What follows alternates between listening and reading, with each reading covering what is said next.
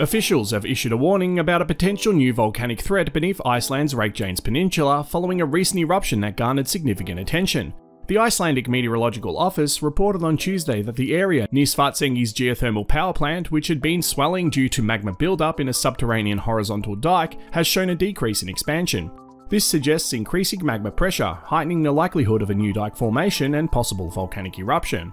The last eruption, which occurred on December 18, led to a decrease in the Earth's uplift by about 3 inches, following a rise of nearly 14 inches since November 10, due to a vertical magma intrusion. Post-eruption, the horizontal dike resumed its upward movement. Authorities have indicated that the most probable location for a new eruption is near the fissure close to Grindavík, a fishing town, although magma could potentially emerge in other areas, creating new eruption risks. The Icelandic Met Office observed a recent slowdown in ground movement, similar to patterns seen before the December 18 eruption, but it remains uncertain if this will lead to another eruption.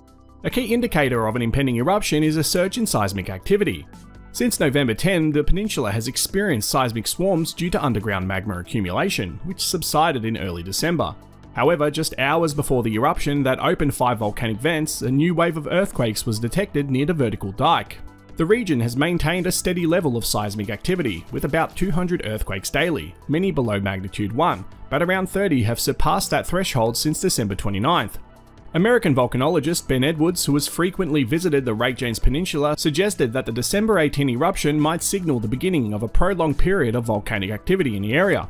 This follows a statement from a prominent Icelandic volcanologist indicating that the recent activity could herald an intense era of rifting and volcanism on the peninsula. Icelandic authorities evacuated Grindavík early on and constructed barriers and channels around it and the Svartsengi power plant to redirect potential lava flows. Currently, lava is spread across a sparsely populated area of the peninsula. We'll continue to keep a close eye on this and we'll be sure to update you as needed. Thanks for watching.